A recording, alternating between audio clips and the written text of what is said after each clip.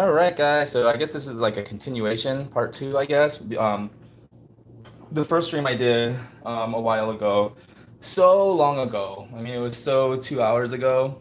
Anyways, or maybe an hour ago. Anyways, that was just showing the prep work, just how I prep the coat by going through and combing everything out before the bath. And now you see it's all nice and clean. But and I was actually gonna start the stream when I actually start the haircut, but then I was thinking about how important this part is because what I'm doing is I'm combing the hair in the direction I want it to stand. It's called training the hair. Just like if I wanted to, I can train my hair to part in a certain way by just combing it that way over and over again repeatedly. Then you kind of train that hair to lay that way. Same thing with the Bichons. Because I want the head to be nice and round and fluffy, right? Like a big snowball. I want the hair to stand up. So I'm gonna comb up. And I felt like this was a little tip that might be important. So I was like, maybe I should just go ahead and start streaming now while I'm preparing the hair for the haircut. So before I was preparing the hair for the bath, I was really preparing the skin for the bath, to be honest. That's more accurate. And the shampoo actually is made for the skin rather than the hair.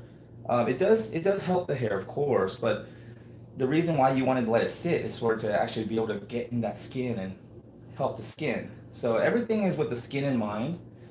But now I'm preparing the hair for the haircut. Before I was preparing the skin for the bath. Now I'm preparing this hair for the haircut by combing it in the direction that I wanted to. And you can see here, even though we got all that dead hair out before the bath, I'm still getting more of it. Because, I mean, dogs have trillions of hair all over their body. And a lot of them are damaged and old and, dead, disconnected at the root, but they're still inside the pores, hanging out in there because it grows in a unit. So anyways, what I'm doing is just combing all of that dead hair out.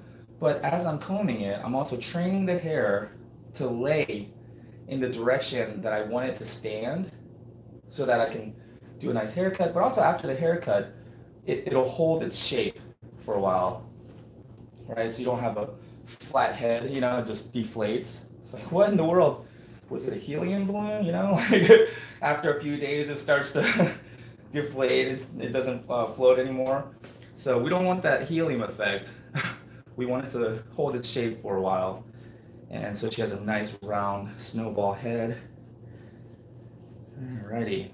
And before, when I used to learn about the breed and really research them, I guess in the 80s and even in the 90s, kind of, the way that they were typically groomed was the head was bell-shaped. So instead of a round head like this, it would be more of a bell, and the ears would stick out and it would go in. So their head looked more like a bell before, and that was what was acceptable.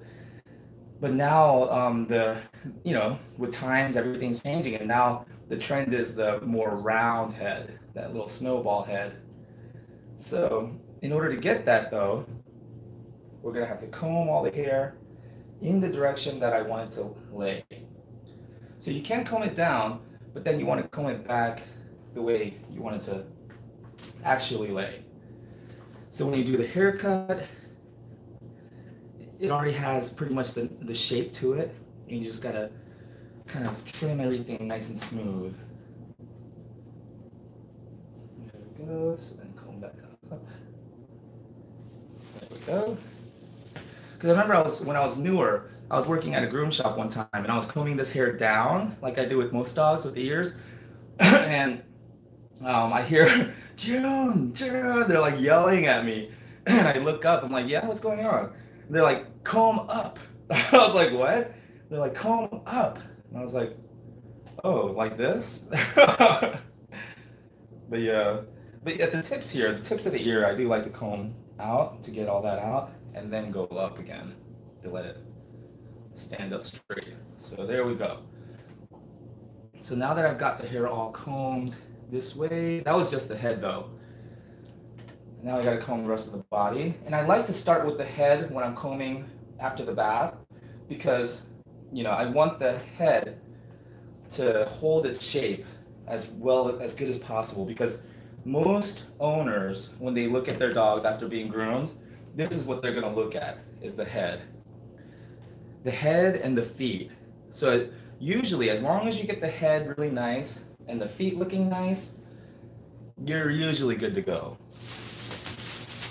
Now I'm going to comb the rest of the body, and the same thing applies. I'm going to comb in the direction that I want the hair to lay.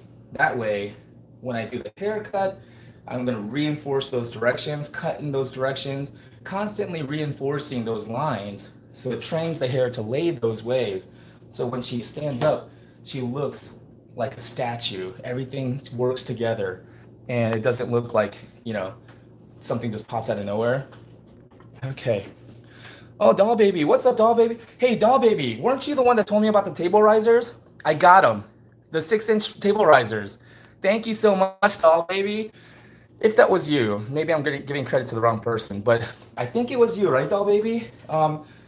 Incredible. Oh my goodness. I really like these risers. Makes a world of difference. You know what I'm saying? Like, being an Asian guy, I didn't think 6 inches mattered. But yeah, 6 inches. Wow, what a difference. All you need is 6 inches. Oh man. And you change somebody's world. Anyways, the stereotype is not true, by the way. You know what I'm saying? Asian guys, we're not all, you know, lacking in certain areas. You know what I'm saying?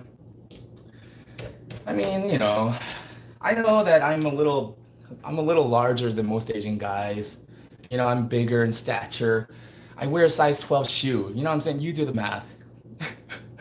You do the math. Size 12, I wear a size 12, you know?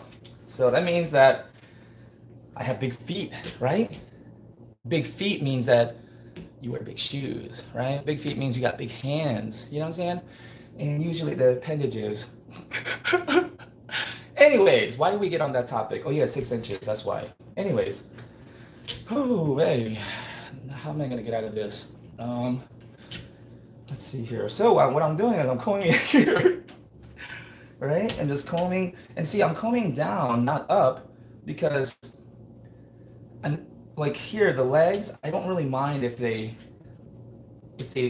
you know, lay down like this, because most of the times, even if I do fluff it up like that, which I will when I do the haircut, when she moves around and walks around, the legs usually lay anyway, so I don't really mind.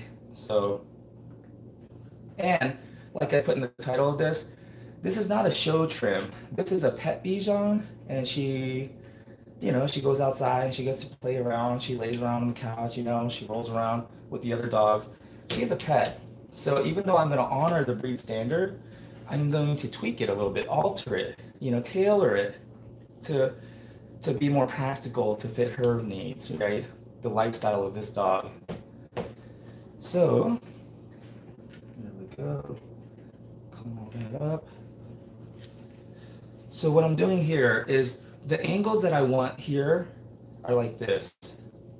So we're going in this way and in this way, 45 degree, like making a V in the chest.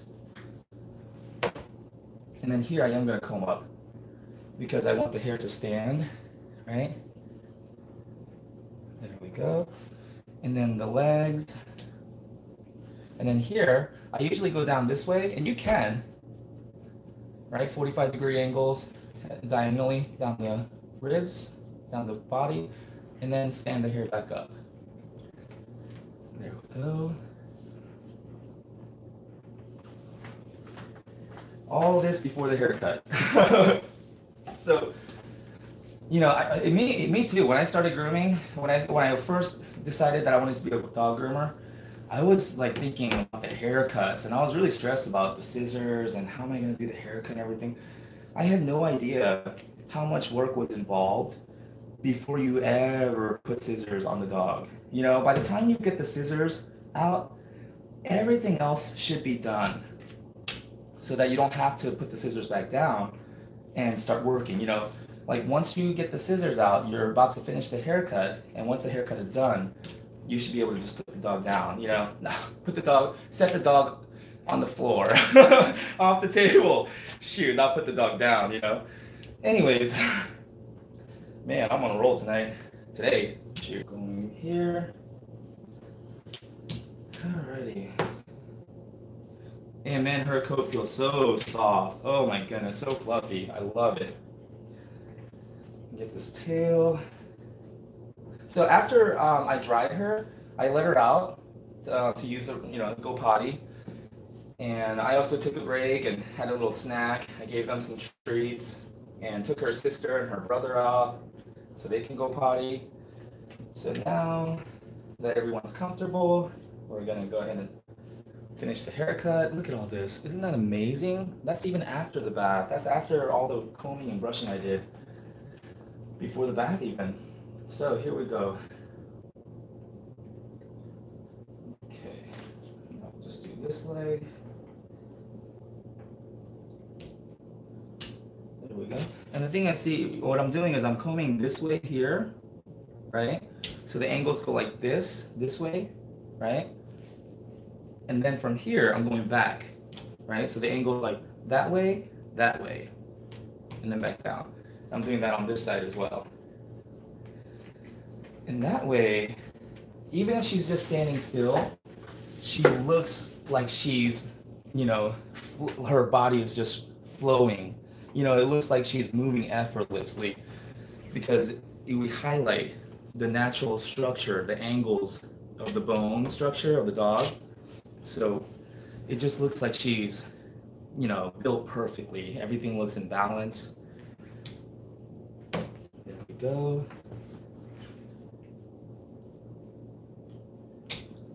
Look at that. Oh man. All right, look at that. Oh my goodness, it feels so nice. And see that little balls of fuzzy dead hair popping out, right? Oh wow, I see comments coming in. Okay. Pretty dog, nice. Doll baby. While I totally agree with using the risers, I can't take credit. Oh, okay, shoot, it wasn't doll baby. Sue says, thanks for being honest. Wow, she's so honest. I personally would have taken it. You know what I'm saying? I would have taken that compliment. I don't care. I go around stealing compliments all day long, especially from dogs.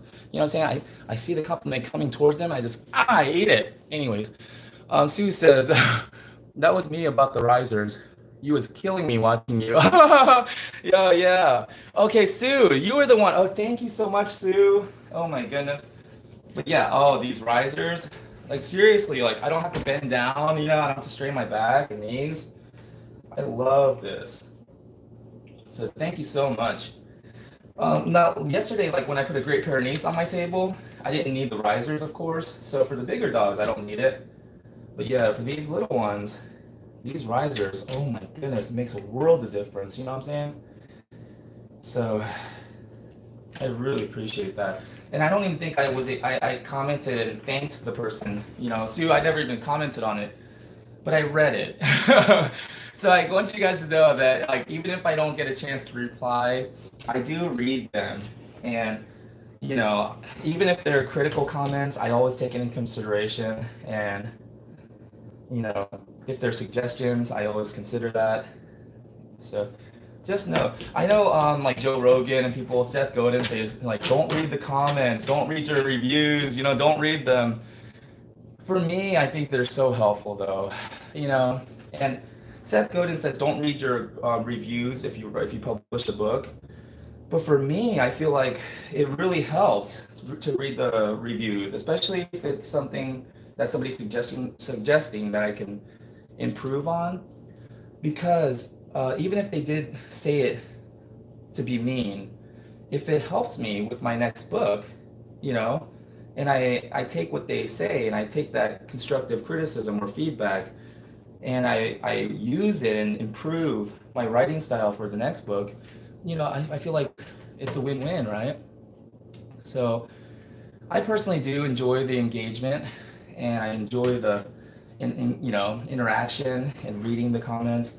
I used to love being able to just sit down and reply to everybody. But now I am. Okay, so before I was thinking, I can't reply to everyone, so I'm not going to reply to anyone. But now I am thinking a little bit different. And whenever I get a chance and I see the comment come in and I actually can reply to that person, I do now, just at that moment, just real quick. And I don't allow myself to feel guilty about all the other comments that I didn't get to, because I just figure I'll get to them when I can, and if I can't, I can't. But when I can, then let me get at least answer someone, and not avoid answering anyone just because I can't answer everyone. So now I'm just kind of trying not to be so rigid. Like I try not to do the whole like generalize, like all or nothing, always or never, like, nah, it's just sometimes does exist. Sometimes I reply, most times I don't. But I'm not gonna be so like all or nothing anymore, everyone gets replied to or no one gets replied to, I think that's a little extreme. Marathon says, most importantly, where did you get those Clorox wipes? I can't find any. Nice, right? Oh, shoot. Oh, man. So that actually is here. It's my client's Clorox wipes. I have been using some, though. Doll baby, just do the best you can. Exactly. Right, doll baby? I think that's what it is. Just do the best I can. And I think most people give me the benefit of the doubt. And I think I got that idea from Seth Godin. He was saying that if you just continue to show up consistently and you continue to do the best you can, you really try, people will see that. And he's saying it takes time. Over time, you build that trust with your audience, and they give you the benefit of the doubt when you mess up. And I that kind of made me feel a lot better. Like, maybe I have gained enough trust with enough of my audience where, they will give me the benefit of the doubt. Now, I actually need to get another #1 comb, because check this out. It dropped, and then this thing popped off, and now I can't get it back because that spring, I tried lifting it and everything, I just can't.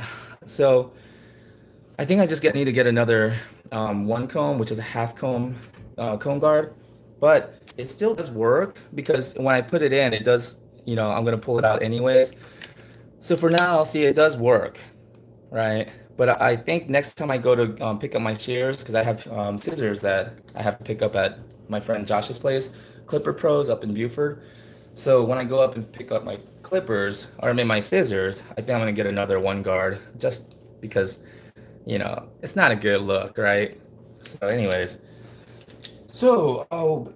before I used to use a 2 comb, which is shorter than this, which is about a 1/4 inch. So this is a 1/2 inch. The other comb is a 1/4 inch shorter, right? I used to cut her really short because she was a little bit overweight and big, and it kind of gave her a slim look. But she has lost a lot of weight. They put her on a diet healthily. They did it the right way. They put her on a diet, limited treats, and now she's nice and not overweight anymore. She's not obese, like me. I think when I took the body fat index, it said I was morbidly obese. I am morbidly obese, but that's okay. I don't care. But she's not anymore, is my point. And so I'm gonna go through with the 1 comb a little bit longer than we usually do, because now she's a little thinner. Okay. Dolby, I return because you are real. I like you for who you are. Oh, thank you. Wow, I really appreciate that, doll baby. Okay, so I'm gonna ask her to stand. Thank you so much, girl. Make sure she's comfortable. Okay, so what I'm gonna do is just get my fancy comb here. See, it was on the fine side, and I flipped it like that to get it on the coarse side, because unless you know how to flip the comb like that, you know what I'm saying, you're not really a professional. I almost dropped it. So anyways, but again, that's just my style. You don't have to be like me. Every artist is different. Some artists are a little flashier than others, right? So it's all good, right? It's all good. Here we go. So we get all the hair to stand up. There we go. Awesome. Awesome. Good girl. And then you lick their nose. You want to lick their nose. Put your tongue on their nose so they really taste and smell your scent, which you're all about, right? Anyways, that is a must. I usually don't tell people what to do. I tell people live your own life, do your own thing, be unique, right? But that is something that is a must. You can't skip that step. You have to literally lick their nose right on their. I'm kidding. Okay. That was not cool. Why did I say all that? Anyways, let me see here if I can get this at a better angle so you can see what I'm doing. Because you're gonna want to see this. It's freaking magical. It's freaking incredible. I don't know if you'll ever witness anything else more incredible in your entire lives. I don't care how long you live, you know what I'm saying?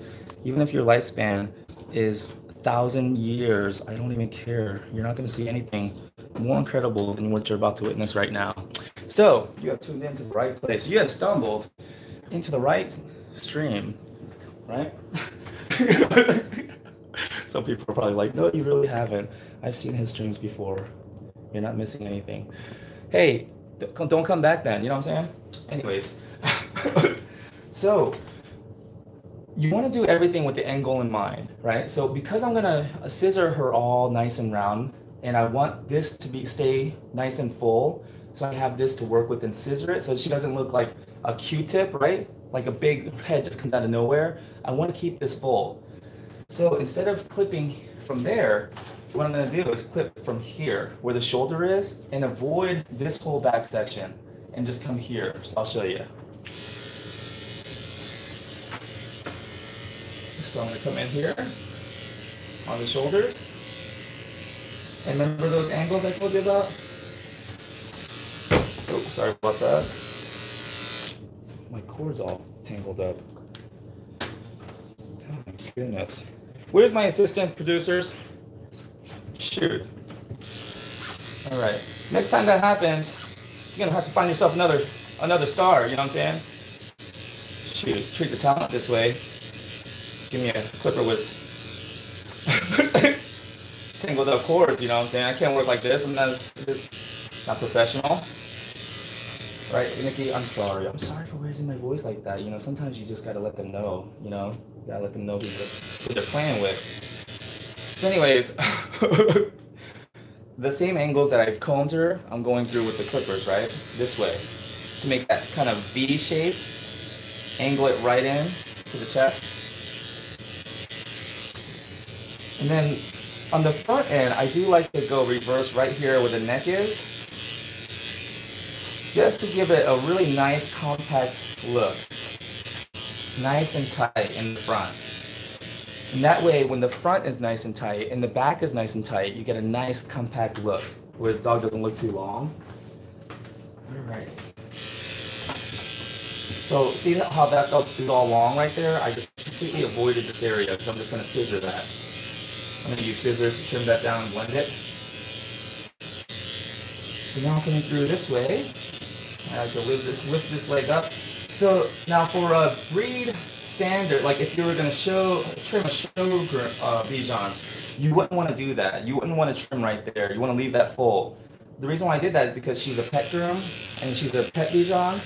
And so when she goes outside and runs around and everything, having this area nice and clean and short is going to prevent matting. So that's why. So even though that's not really like show standard, you know, this is a modified pet trim, a modified Bichon trim for a pet Bichon. So now I'm going to go straight back. Look at that, like butter. And that's because of all the combing we did. If I didn't do all the combing in the beginning and right before I started clipping, the clippers would catch, make clipper lines. It would not be smooth like this. So the reason for all of that brushing and combing is so that when you finally come to do the haircut, it actually cuts smoothly and you get a nice finish. So now I'm going to lift this back leg up. Come and do like that.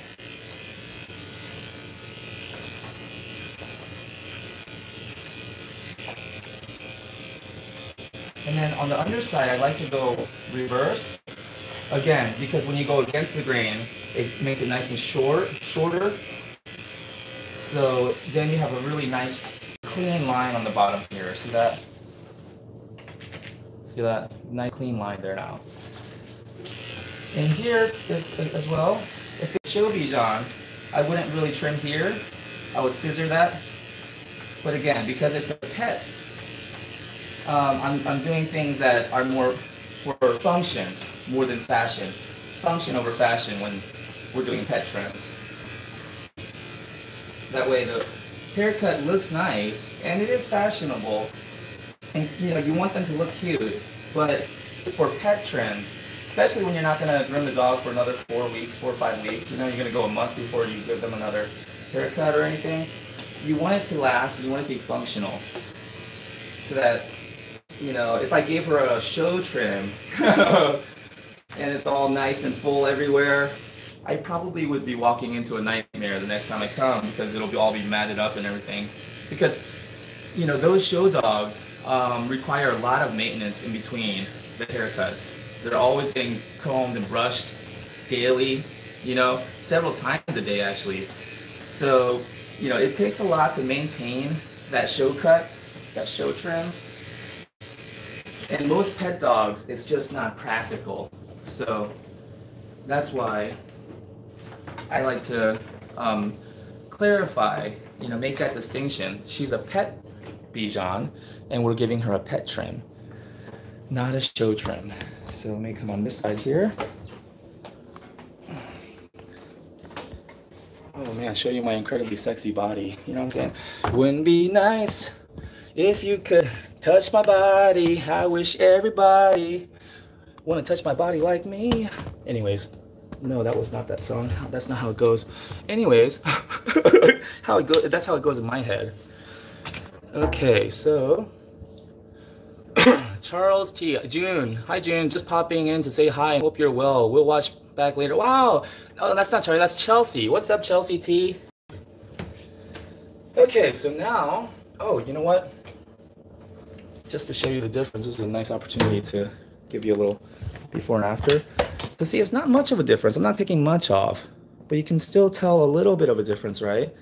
Like you can see the line right here. This side is definitely a little bit longer than this side. And if I get her to stand, you can see it even better. See, this side has a nice little line and angle to it, and this side doesn't. It's a little more fluffy and, chunky. See that? So that's the difference.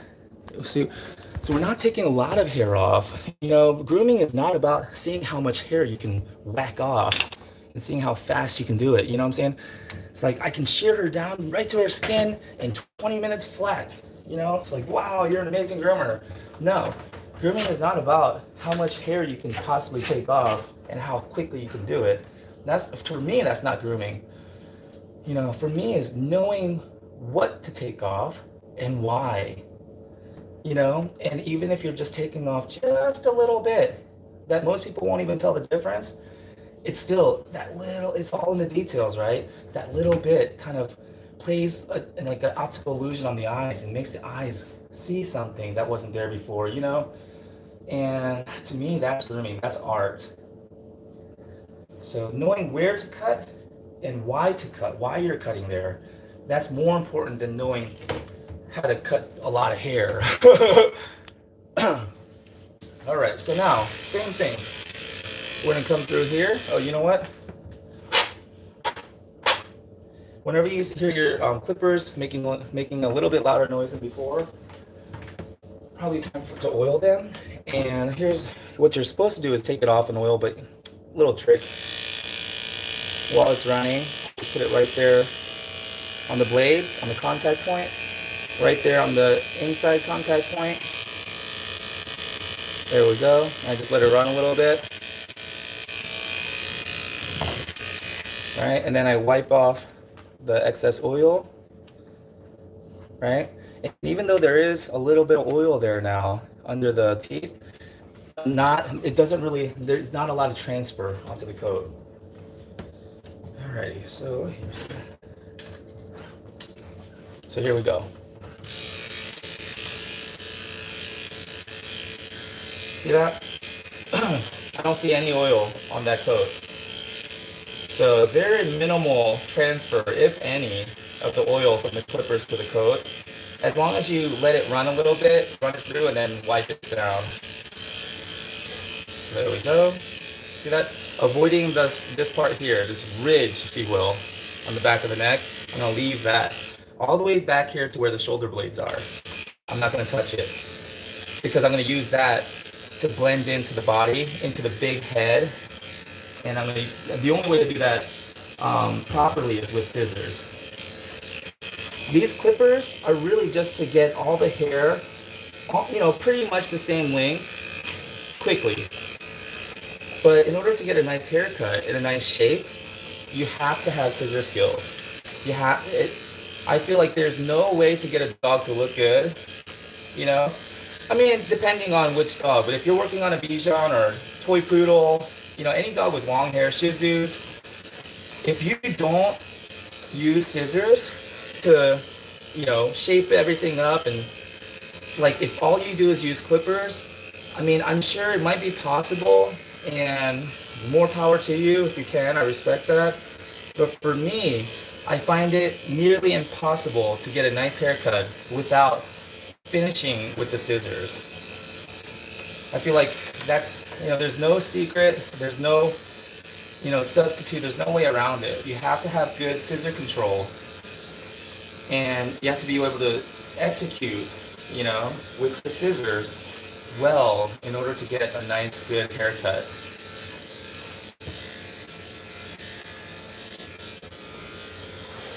So sometimes when I actually catch myself kind of going OCD with the clippers, and I keep combing back and keep going back down, back over it, because I see lines, I remind myself sometimes, like, you're gonna go back over it with the scissors, right? It's like, oh yeah. It's like, that's kind of why you do, that's why kind of why you go back over the whole thing with scissors. It's to smooth it out, right? Like, oh yeah. Well then why am I wasting so much time going over and over it with the clippers when I know the clippers aren't really going to give me a very, the really finished, nice, smooth cut, So sometimes I have to have little, arguments with myself, little meetings with the boss, because I'm the boss, and so I have to have meetings with myself sometimes. But yeah, I literally have conversations with myself sometimes, like, hey, why are you spending so much time doing that? It's like, because it's not looking smooth. It's like, but aren't you going to go back over it with scissors to smooth it out? Oh yeah. Well then, why don't you pick up your scissors and put those clippers down? It's like, oh, okay. That's right. There we go. Okay, so now that we got all the hair about a ½ inch now, so that. And now on the front, I'm going to go against the grain just like I did on the other side. Just like math, just like a math equation, which I'm not really good at, but here, what you do on one side of the equation, you have to do it on the other side. Same thing, it's about balance and symmetry. If I went reverse on this side, I gotta do it on this side as well. So it's about balance and symmetry. You want the dog to look balanced. You want all of the parts, all of the body parts, the neck, the shoulders, the chest, the arms, the legs, you want it all to flow together nicely, so that it looks like one harmonious work of art. That's why I really think that grooming is art, because you're piecing together the different pieces of the dog, the different pieces of the puzzle. I kind of equate it to an orchestra or a symphony. Like when you sit down and listen to a symphony, and you watch the orchestra playing, there's so many different parts. There's the strings, there's the percussion, there's the flutes, the brass, the woodwinds, but they're all working together to make one harmonious sound, right? Melody. And, sometimes the percussions are, one section will be louder than the other, but that's always on purpose. So even with the dogs, I don't want any section to be too loud, and stick out. But the head might be a little louder than the rest because, it's on purpose. We want the nice round Bichon head. Okay. Shan I Am says, need to have my dog watch this because she needs to nearly be sedated before her grooming appointment. Wow, which is tomorrow, but she doesn't know that yet. Beautiful work. Oh, Shan, I am. So I've actually groomed several dogs like that, and they've had become my regulars, and they no longer act that way. And what I would suggest, Shan, I am, is find a groomer that you really trust and like, and you kind of vibe with. You kind of feel like you could be friends with that groomer, and keep taking your dog to that same groomer, because for dogs, it's all about the relationship. It's all about the rapport I have with her. This was built over 4 years. She wasn't like this. I used to have her on a grooming arm and a grooming loop. Now she just lays on the table for me because she trusts me. But it took years, right, to build that friendship, that trust between us. So now I can even touch her feet here. She still doesn't like it too much, but you know, I'm into feet. What are you gonna do? Anyways, but Shan, I would suggest finding one groomer that you really like and keep taking your dog to that same groomer. That way, it's kind of like after I built trust with her and she knows and likes me and she, you know, and then I train somebody else. I say, hey, you should go, you take over. And somebody new comes in, even though they have the same uniform as I do, they hold the same title as I do. They're a groomer, I'm a groomer. It's still different. She doesn't know me. I mean, she doesn't know that other groomer like that. That other groomer would have to build their own unique relationship with her. And that takes time. So Shan, it may be because every time she goes, she gets groomed by somebody different. And she's never feeling like somebody that she trusts is the one grooming her. For example, if my daughters were taking a bath, and well, now my older daughter's 12, it would be inappropriate. But when they were younger, let's say when my daughters were 3 or 4 years old, and they're taking a bath, if my wife or I went in there and we helped, you know, wash their hair and things like that, it's fine because mommy and daddy. What if one of my friends went in there with great intentions, with pure intentions, and started washing her hair and washing my daughters in the bathtub? I don't care what his intentions are. He's no longer my friend, and he probably will no longer be breathing. You know, I would end his life. Um, so it's like, I feel like this is washing your kids, right? And so for me, when I first started washing her, she's like, who are you? Why are you touching me? You know? But as I kept coming and as consistent, I earned and gained her trust. Now I'm the creepy. Okay, scrap that analogy. That analogy does not work. Okay, because either way, it's weird. Okay, what? Okay, how about this? How about if I was out with my daughters at the playground, right? And sorry about that horrible analogy. Anyways, what if I was out with my daughters, right? And I run my fingers through her hair, right? I'm like, you're just so beautiful. And then another guy comes, someone we don't know, and does the same thing. Oh, you are so beautiful. I slap his hand. Stop that. You know, what are you what are you doing? You don't know her. I think same thing with our dogs, you know. We kind of take it for granted. We just kind of assume that all dogs are just supposed to allow anybody to touch them. And they're not. They're like kids. They're children. Yeah, they have to know you first. Okay. Claire says, hi, June. I've not caught a live in ages because I'm in Scotland. And in Scotland, what time is it right now? It's got to be nighttime sometime, right? Okay, because I asked enough times. So it would be 4 o'clock. It's 4 p.m. over there in Scotland, right? About 4 or 5 p.m. Anyways, Claire. Shan says, thank you so much. I found a wonderful person and been with her for a few months. We'll continue to go perfect. My Maltipoo has footsie issues too. Nice to know progress can be made. Exactly, right, Shan? And that's why when somebody calls me and they're like, hey, I'm looking for a new groomer, I ask them, like, what's wrong with the groomer you're going to? You know, like, keep going to this same groomer. They earned your dog's trust. That's important. Claire says, thanks. I'm finishing up and cleaning my tools. Thanks. This is making it go quicker. Nice. You make me laugh. Stop talking. 6 p.m. Okay, I was off a little bit. But isn't that awesome? Are you not impressed, Claire? Are you not impressed that I remembered that? Holy crap. Anyways, I don't even know what time it is in South Korea. Okay.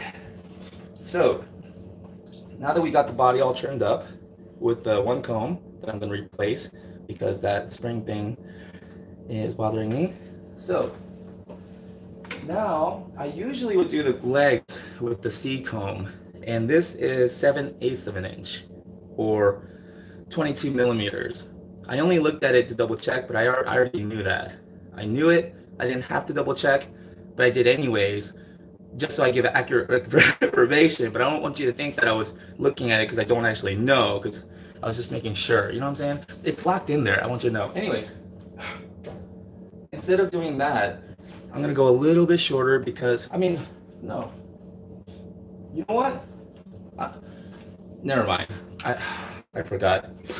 I go in a little bit longer on the body, so I'm gonna go longer on the legs. But I used to do 2 comb and then a C comb. No, I used to do a 2 comb and an A comb on her. I used to do 2 comb on the body and an A comb, which is 3/4 of an inch on the legs. Okay, now I'm getting right. Now, don't do drugs, kids. Anyways, that's what it was. That's what I had in my mind. Sorry about that, guys. Alrighty. Partied so hard in my younger years. I'm paying for it in my older years. Seeing all kinds of crazy stuff. Anyways, Claire is very impressed. Oh, nice. Awesome, Claire. See, that's what I do. I live to impress. Okay.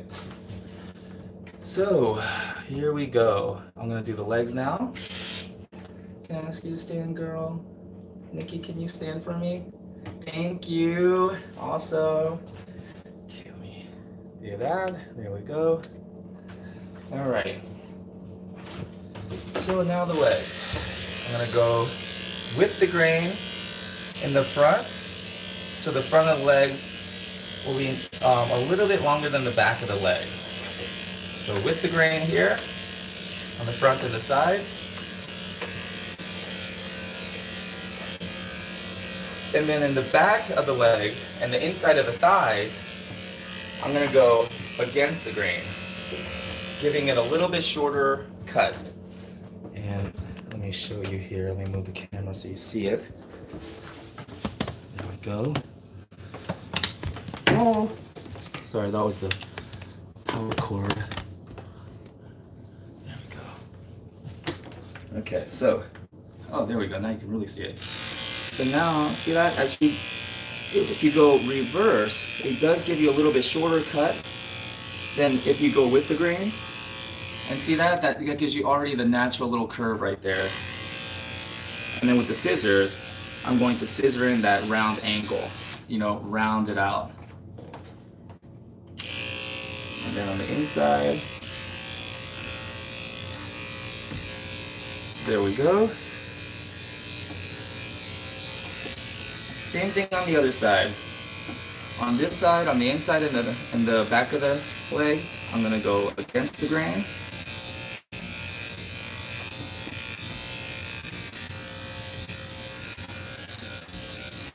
There we go.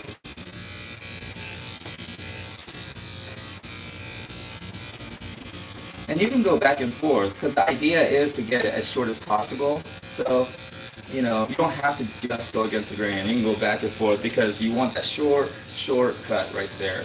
But then on the front of the leg, we're going to go again, go with the grain. And that way, on the front of the leg, it will be a little bit longer than the back of the leg. And let me explain why that's important. There we go. It's about balance and symmetry again. And you're gonna hear that in the grooming world. It's a mantra: balance and symmetry, balance and symmetry. So you want everything to be symmetrical and balanced. What you do on one side, you want to match it on the other side, like a mirror. So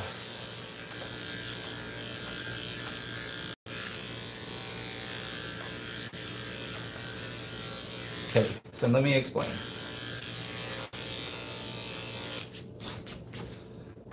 When I have, just like in the front, I went against the grain on the chest, right? So on this side here, I went against the grain. And so now here in the back, it's gonna be nice and tight, right? And then on the front here, it's nice and tight, right? So what happens is, when you look at the dog and she's outside, here looks nice and compact and tight. Here looks nice and compact and tight. It's a little fuller here in the back, right? Because we went short here and we left the back long. We went short here, we left this long. So now she looks, instead of long, she looks nice and compact and balanced, right? And the front leg doesn't look like it's up here, right? Because this is short and this is long. And the back leg, this is short and this is long. So it looks balanced, right? That's why it's important. The little details, it's the little details that make all the difference. Okay. And Claire says, very impressed. I'm kidding. that was about the timeline. Anyway, the time zone. Okay. Because I'm ready, baby. I'm ready to head over to Scotland. See, there we go. So we're going to go against the grain here. We're going to go with the grain here. And then on the front of the legs, go against the grain. All right? And that way the front of the legs and the side are going to be shorter. And then you can even let the leg down and do like that. All right?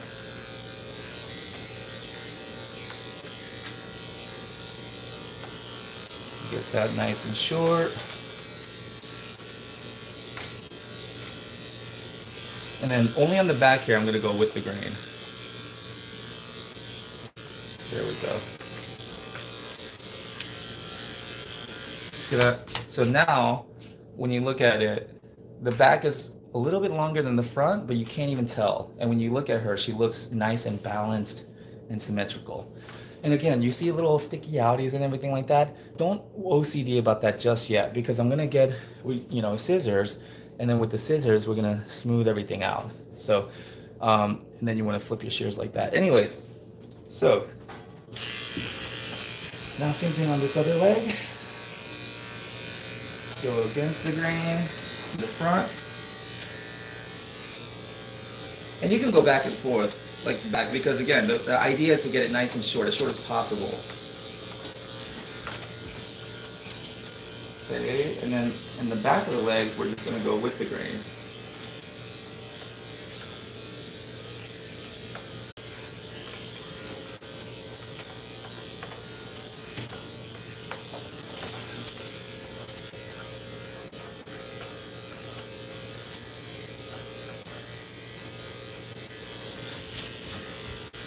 See that? So even though this isn't a show trim, this may not be a show trim, but it's definitely a showstopper, showstopper. I was kidding.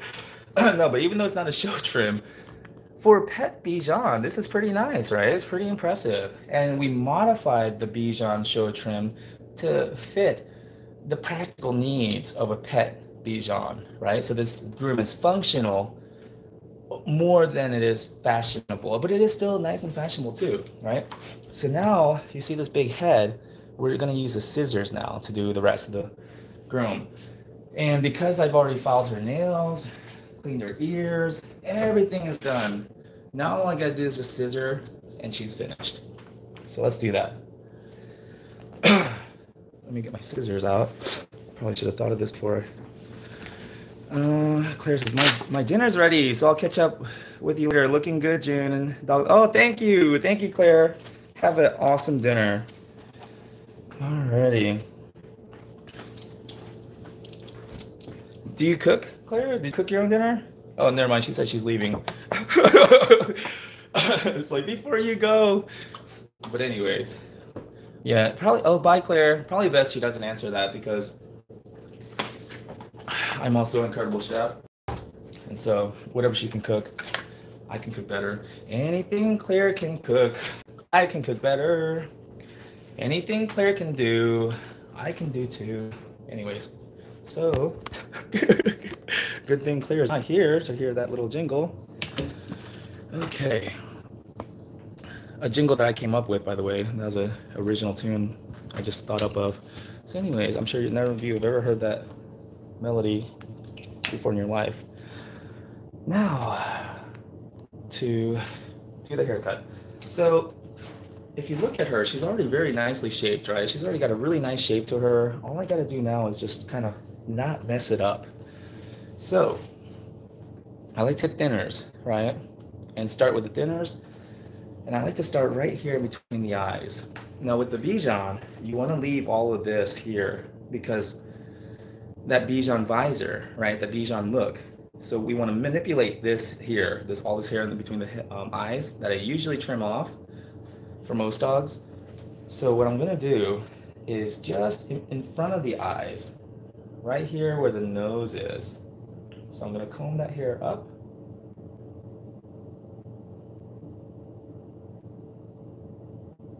Right, and then there we go. See that? Right there, just in front of the eyes. Because I'm gonna use the rest of the hair to shape it. So even though it seems like there's a lot of hair there, I'm gonna use all that hair. See that? So now you can actually see the eye. See that? You can see that eye. But I'm not getting rid of the hair that I'm gonna need to scissor right here in the middle. So right just in front of the eye. And you can flip it this way, or you can flip it this way, just whichever way is more comfortable. There we go.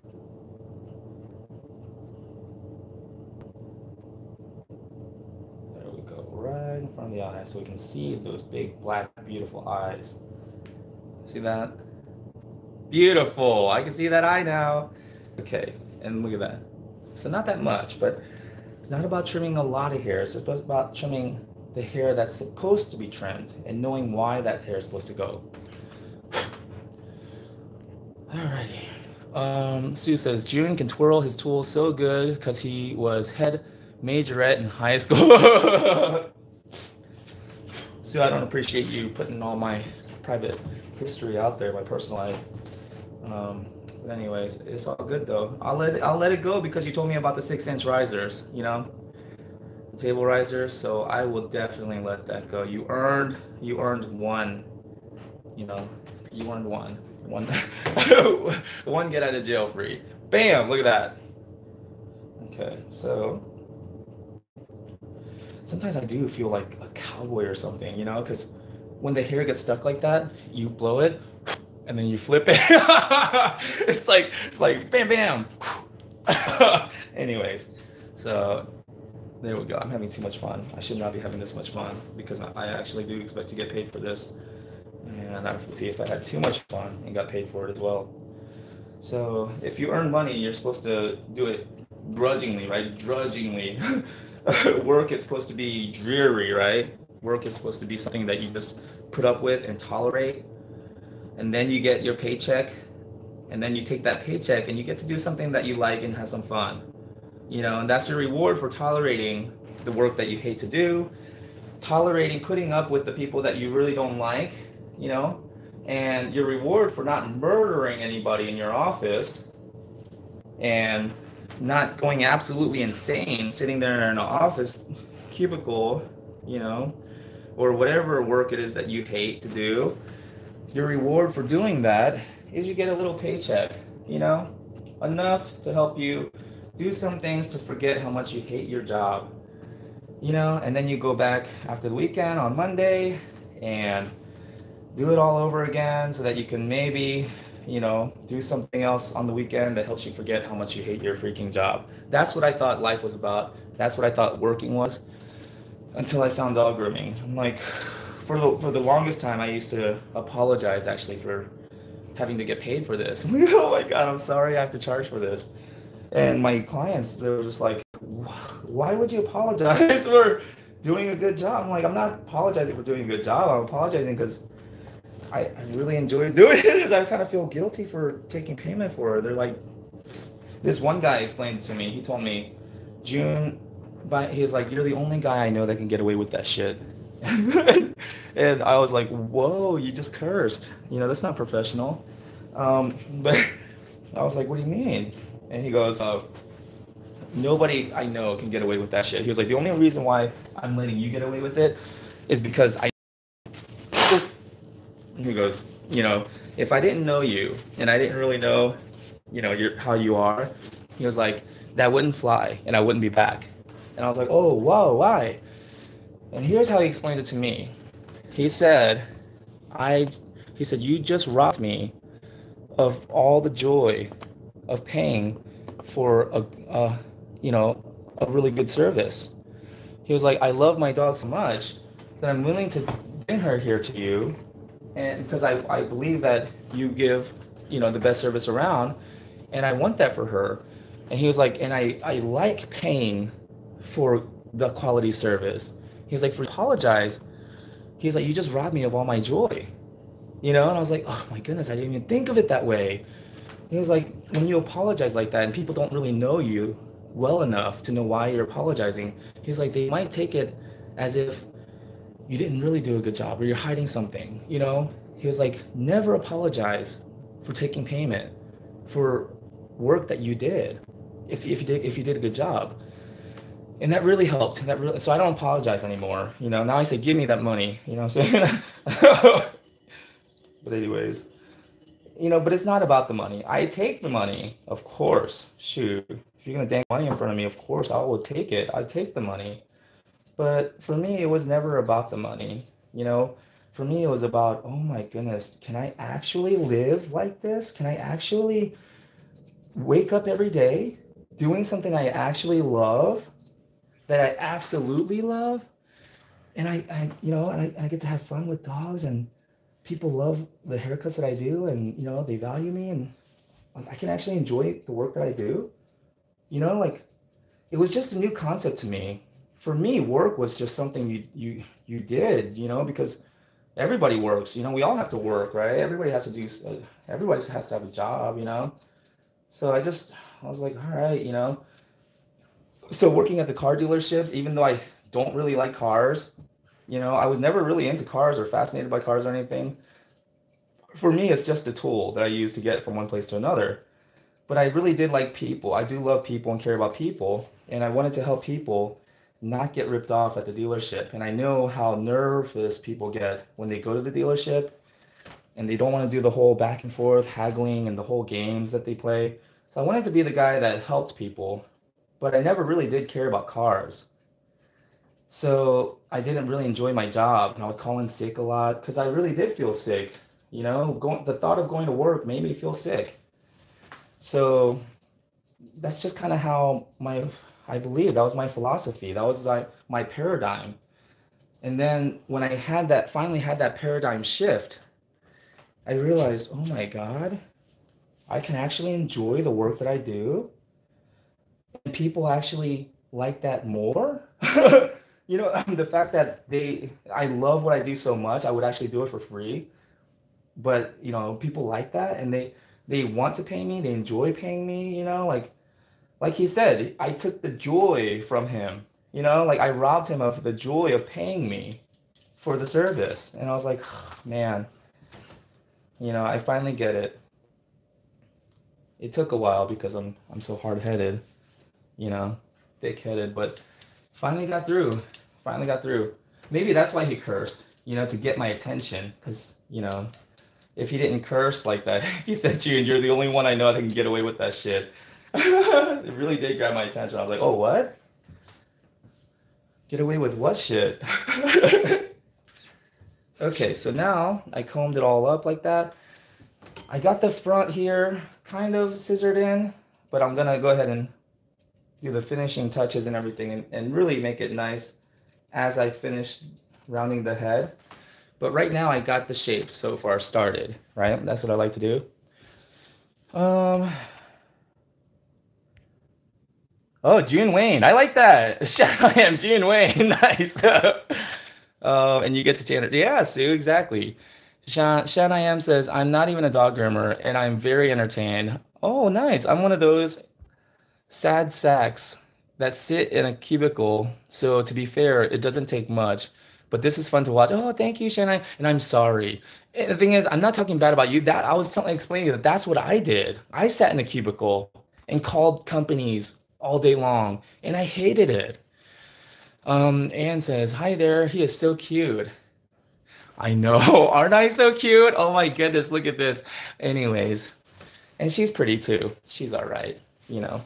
Anyways, so what I'm gonna do now is, because I have all of this surface area to cover, I'm going to use bigger shears just to kind of help create that shape faster. Now, a little tip that I learned from Runes by Janine. These shears have been getting a lot of complaints, especially by sharpeners. And this one sharpener was saying, guys, please stop buying shears that are painted, right? See, it's painted black. He's saying the paint, dull, like it doesn't.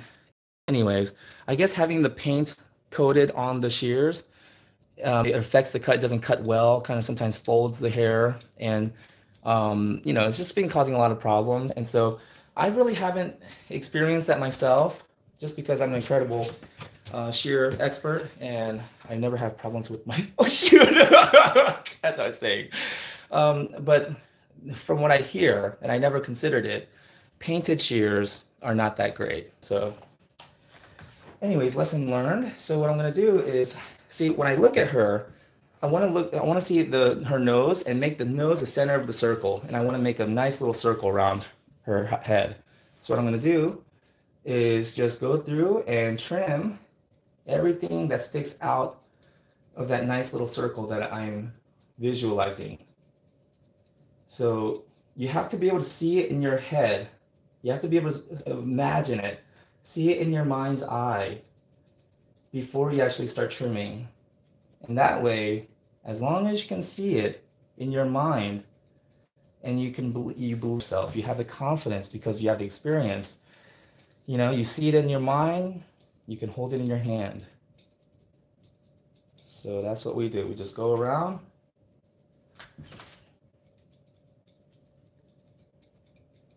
And trim it down to where the other hair is. You know how short the hair is on the shoulders and the back, so that we blend it in.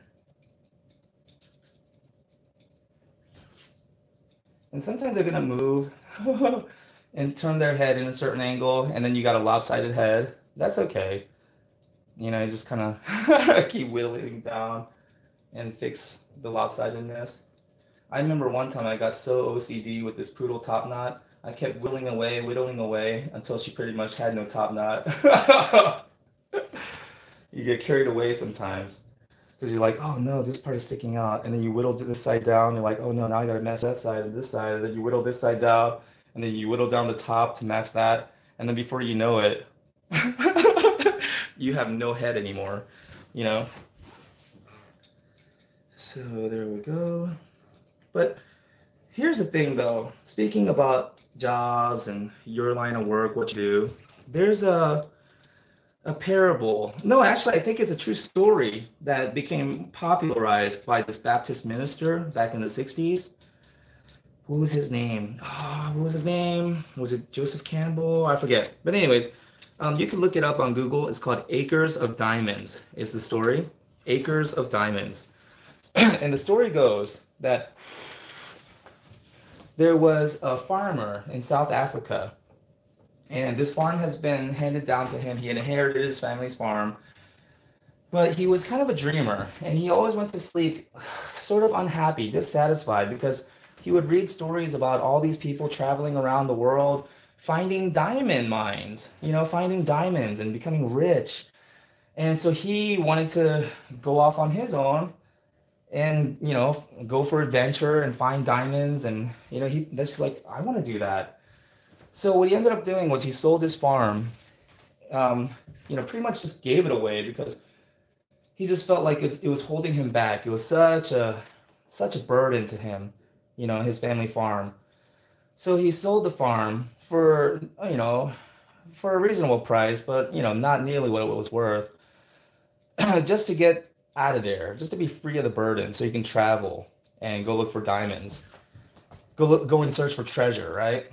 But what happened was, after a while, he started to run out of resources and money, and he never found any diamonds. He kept just traveling around aimlessly, and one day he found himself on a ship, and in a moment of utter despair, he threw himself over and drowned.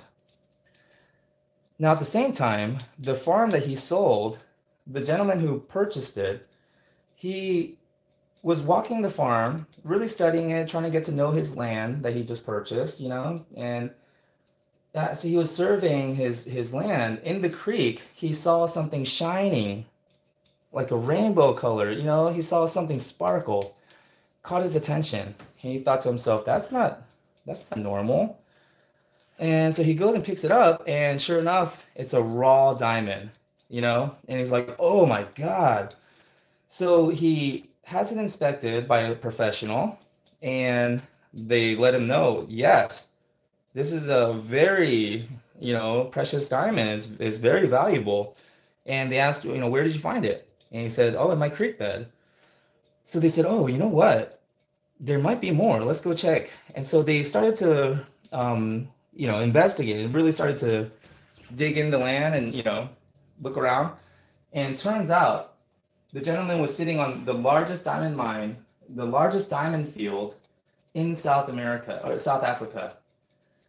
And he was overnight, instantly, the richest man in one of the richest men in South Africa, because he's sitting on a field, acres of diamonds, right? And that's what the story's called. If you Google it, Acres of Diamonds.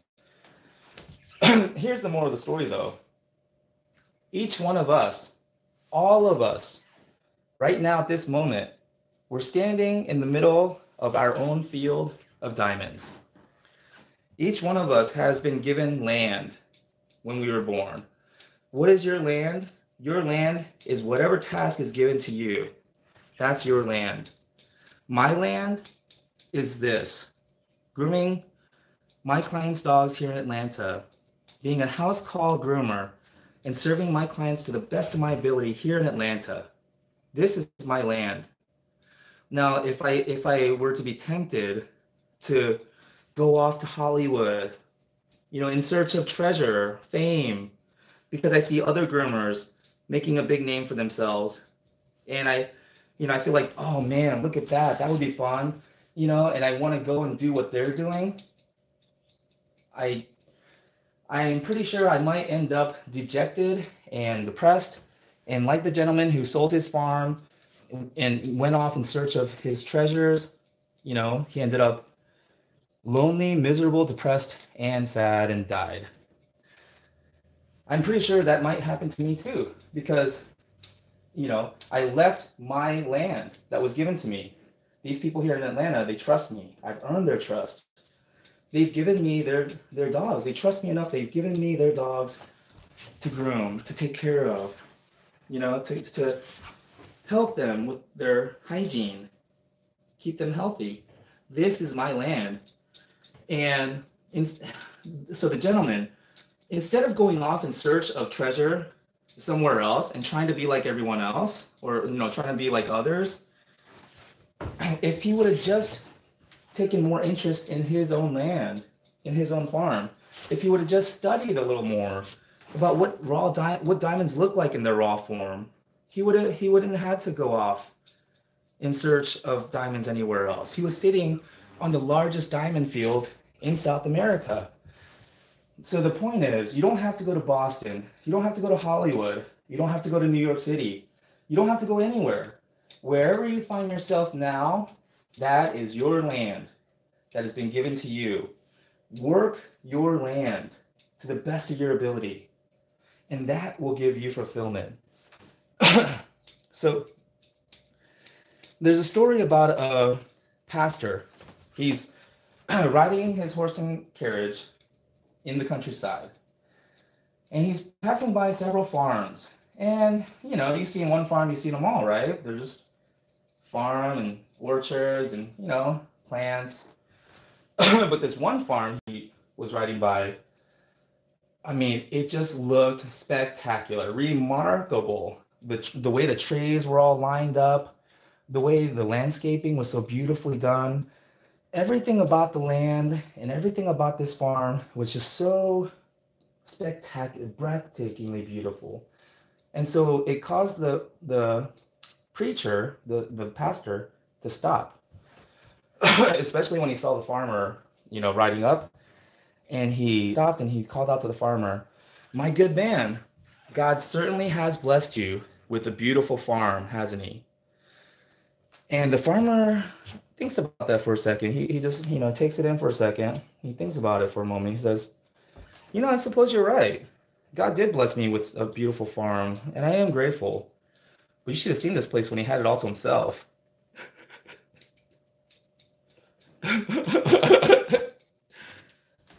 you know?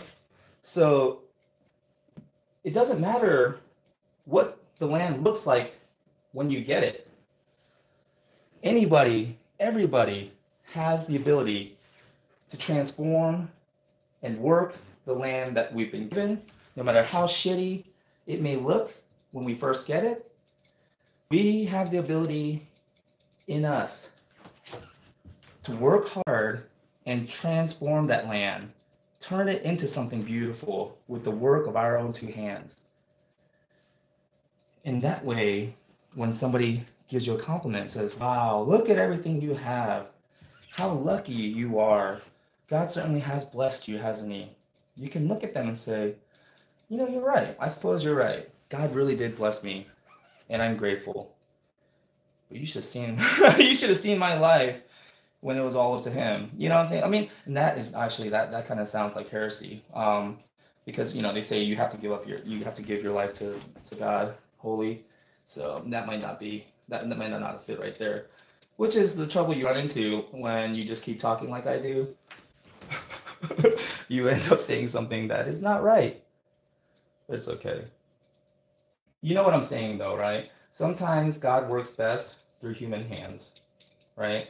I can pray for this dog to have a really nice haircut all I want.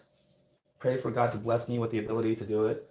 But unless I actually put in the time and effort and continually practice, trying to get better and improve, then it doesn't matter how much I, pray and believe in God.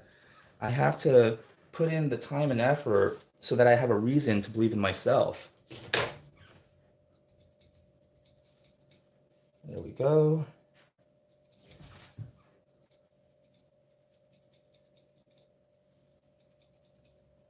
So what I'm trying to do is just get as much of it even as possible. So it's a nice round head. And also the ears, if you notice, I'm treating the ears as part of the head. And that way you scissor the ears nice and round into the head. So it's a nice round circle like that. All right. So now I've got basically the shape I want. I can always perfect it in a little bit, because I can literally get stuck here and I'll find myself here tomorrow morning, still snipping away. So I'm just gonna move on, make myself move on, right? Because just before I finish and let her down off the table, I can go through and just kind of, really perfect everything before I let her down. So I want to look at it from every angle.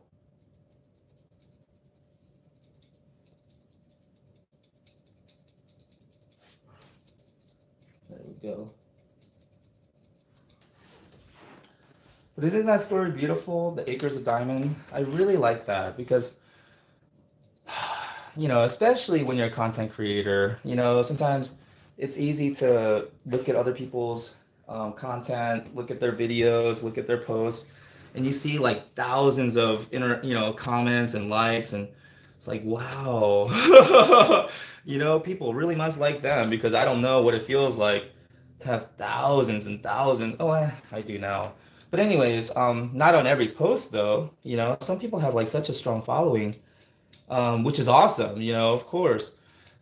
But it's like every time they post something, it's like immediately thousands and thousands of views and likes and follow. It's like, wow, it's easy to think, what am I doing wrong? And the answer is nothing. The answer is that's their land, that's their farm, and this is mine. It doesn't matter how well their farm's doing.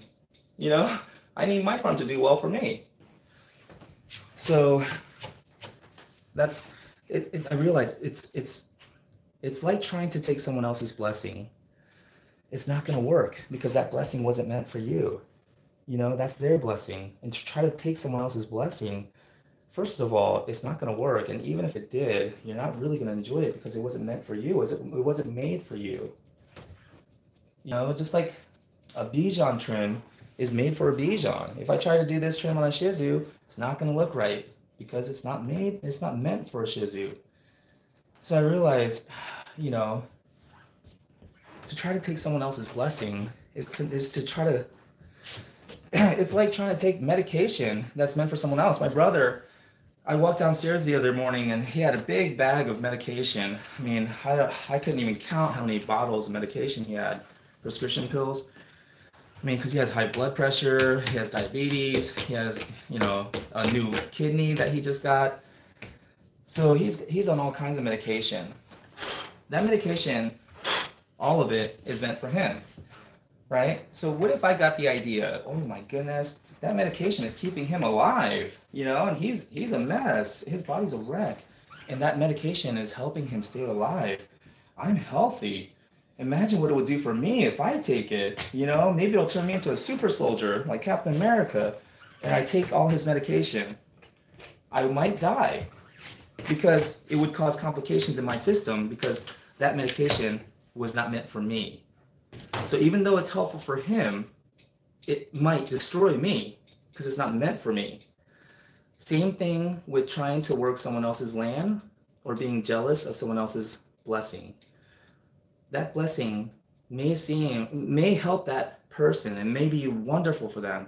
And, you know, you might even recognize, wow, it's doing wonderful things for them. I want that blessing too.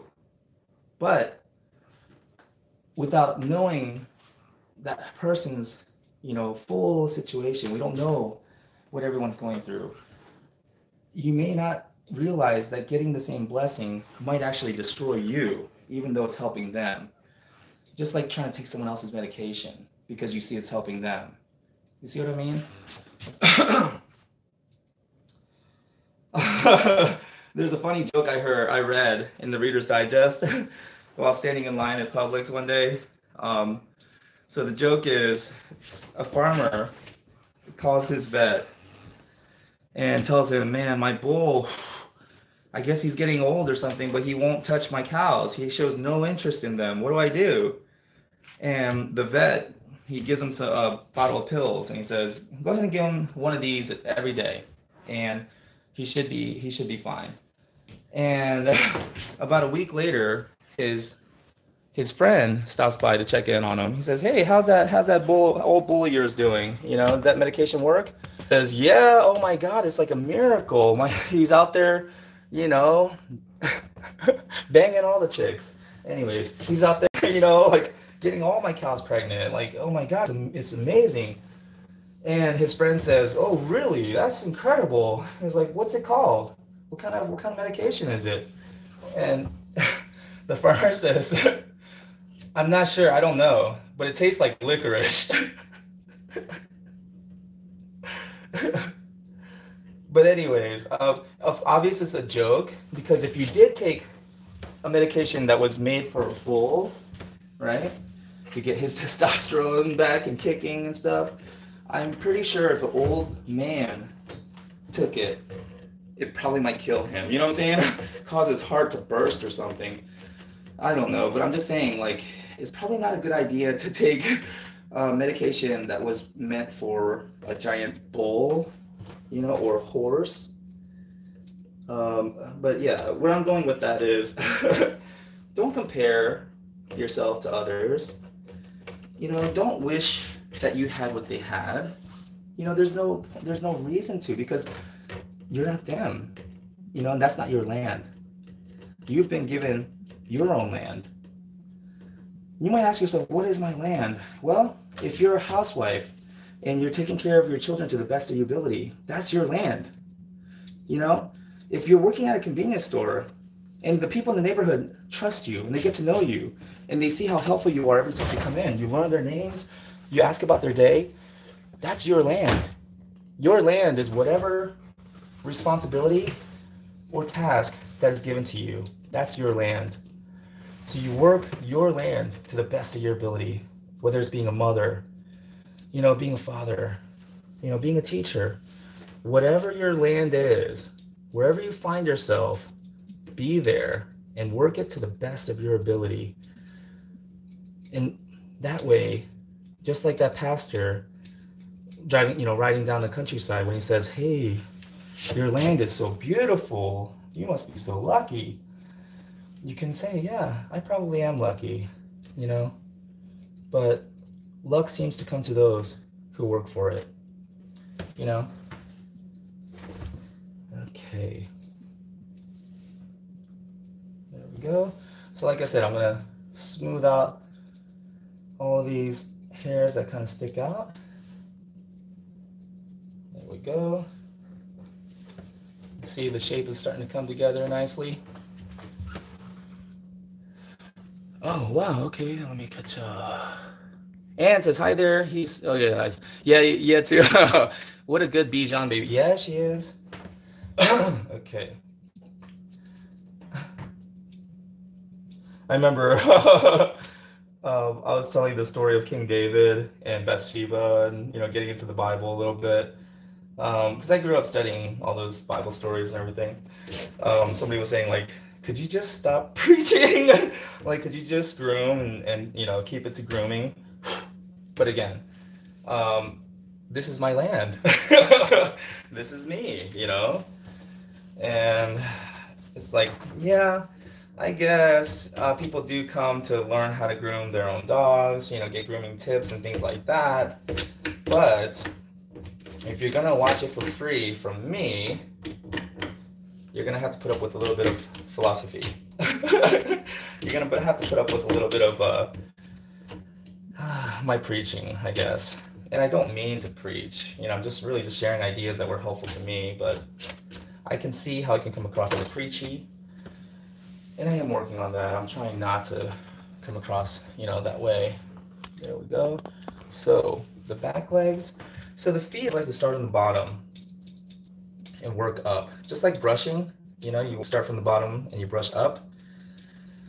I like to trim the bottom of the feet, get it really nice and tight, and then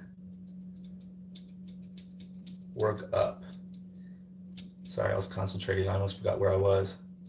I thought I was on Mars. Okay. There we go. I remember when I was a kid, I'm not sure if there's a saying anymore, but when I was a kid, there was a saying that boys go to Jupiter to get more stupider, and girls come from Mars to become superstars. I thought, how convenient. That's not true, shoot. I don't even know how to get to Jupiter. You know what I'm saying? Nobody's been to Jupiter that we know of. So I don't even like that. I don't even know how that makes any sense. You know what I'm saying? Shoot. I just get in my car and I go home and I get stupider. I don't have to go to another planet, Shoot.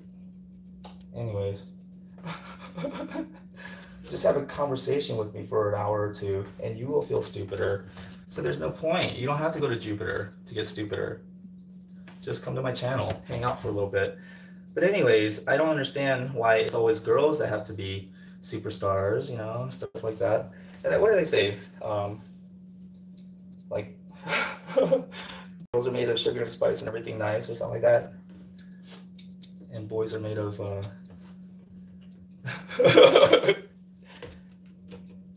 You know what, though? I do think it's kind of true, though. I always tell my daughters that I'm so happy I have 2 daughters because I can actually have intelligent conversations with them.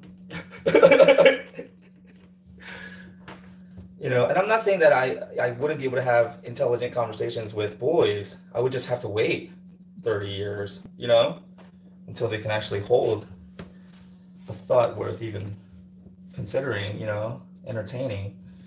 So that's the only problem with boys is you have to wait so long before you can actually even have a conversation with them. You gotta wait till about 30 years old. And even then, it's questionable. But with my daughters, shoot, even at 12 years old, she's like kind of correcting me, and engaging me in philosophical conversation. You know, like, wow, shoot. But I think with boys, you know, what are we going to talk about? Socks? You know what I'm saying? maybe I'm just biased because I have two daughters.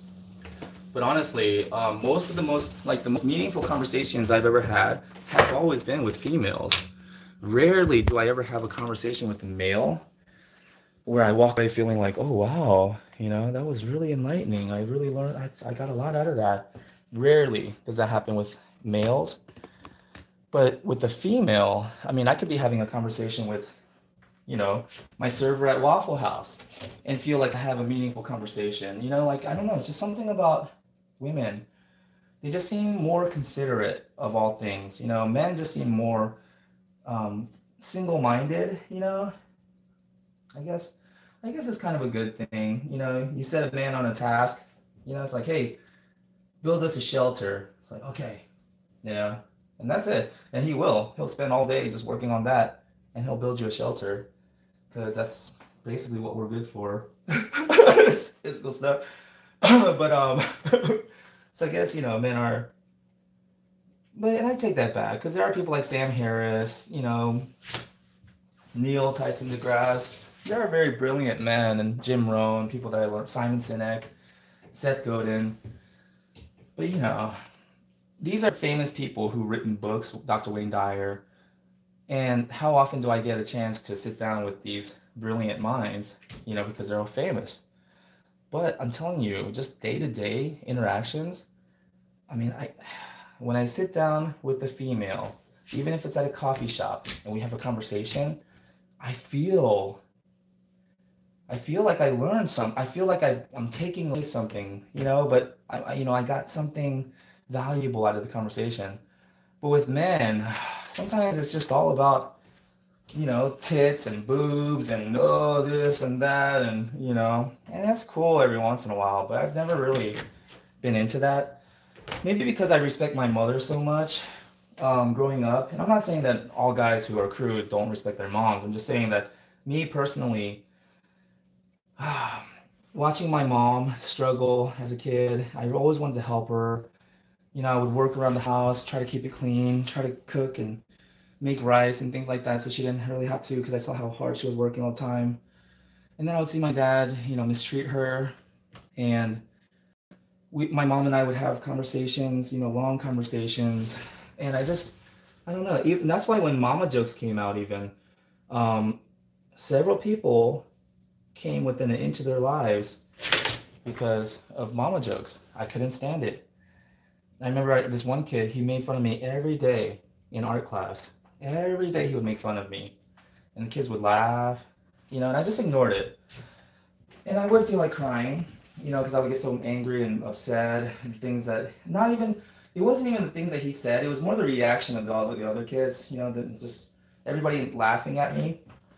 And I remember like just whatever, you know, I didn't want to start trouble. I didn't want to hit, you know, fight, or I didn't want to be a bad kid. So I just let it go. But then one day he pushed it too far. He told me, he was like, hey June, I was at the market the other day and I saw your mom, she had a shopping cart full of egg rolls. And everyone laughed and I lost it. I was so upset. I was like, you know, you motherfucker, you can make fun of me all you want. I don't care. Well, I do care, but I'm not going to do anything. But now you've crossed the line. You know, you made fun of my mom. And the thing is, I didn't even get the joke. I still don't get the joke to this day. You know, it's like, what does that mean? You know, that my mom had a shopping cart full of egg rolls?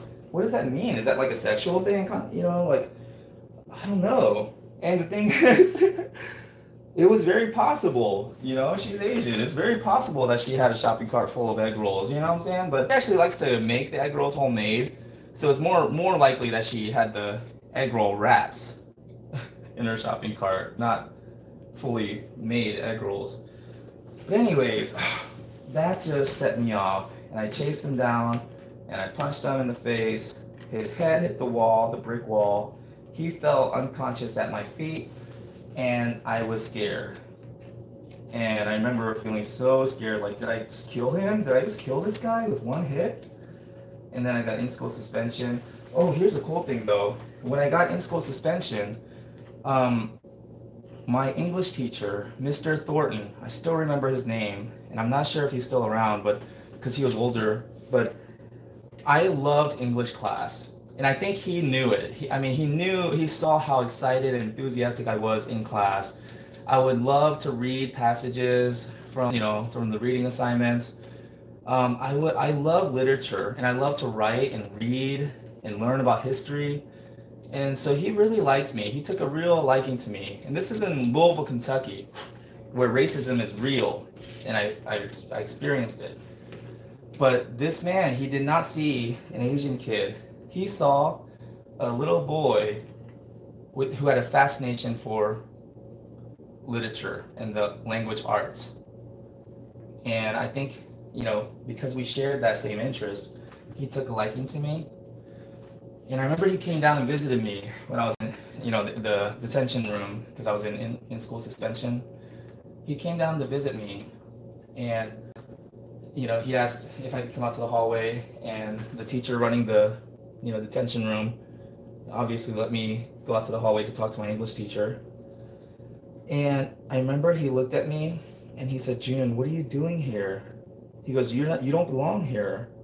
You're not like this." And I told him what happened, and I started crying. And I told him, like, I didn't want to hit him. I was like, I didn't want to do that. I was like, every single day I just would ignore it. I would just leave it alone. And I told him sometimes I would cry by myself in the bathroom. Like, I did everything I could to avoid fighting him. But I told him, like, when he made fun of my mom, I snapped. I lost control. But I was like, "I'm sorry," and I told him what he said about my mom. And I kind of expected him to laugh, but he didn't. When I told him what he said about my mom, I saw sadness in his eyes, like a deep understanding of how much that hurt me. And he put his hand on my shoulder, and he started crying. He started crying. And I don't think there was anything that he could have said that would have touched me more than that. He started crying. This big man that was intimidating. He was big and intimidating. A lot of kids were intimidated by him because he had this booming voice, deep, loud voice, Mr. Thornton. But to see this giant man just break down and cry like that with his hand on my shoulder, it meant so much to me to know that someone cared. So I've always wanted to be that kind of person, that kind of influence in someone else's life. But yeah, it's like, wow, I remember that whole thing. It's like, for me, like, I don't know, you can do whatever you want to me, and I'm usually okay, and I'll take a deep breath and I'll let it go. But the moment I feel like somebody's taking a stab at someone I care about, my family, then it's on. I see red and nothing else matters. But that compassion, I think it's that compassion, that love changes people. And had Mr. Thornton not come down and showed me that kindness and showed me that he still believes in me, I'm not sure how my life would have went, because I remember thinking that detention room, and kids kind of giving me like a attaboy, like, hey, you're the cool guy that punched that kid in the hallway. I kind of felt myself feeling like, wow, maybe I can do this. Maybe I could be the tough guy and just beat everyone up, and nobody's gonna mess with me then. I don't know where my life would have went had he not came that moment. Because when I sat back in my desk after he after he and I shared that beautiful moment together where we connected, our hearts connected, um, after I sat back down, this was in 6th grade, I was in middle school, I remember thinking, I want to be the kind of person that Mr. Thornton sees in me. You know, I don't want to let him down again. Because nobody believed in me, not even my own parents. No one believed in me. Everyone told me that I wasn't good enough, you know, that I'm too short, I'm too fat, I'm too ugly, I can't sing, I can't speak, you know, my voice is always cracking, I can't breathe well because my nose, you know, it's like all my life I felt like I'm just not as good as anybody else, you know, like, but then to have him, Mr. Thornton, when I was in 6th grade, you know, show me that there is something special in me.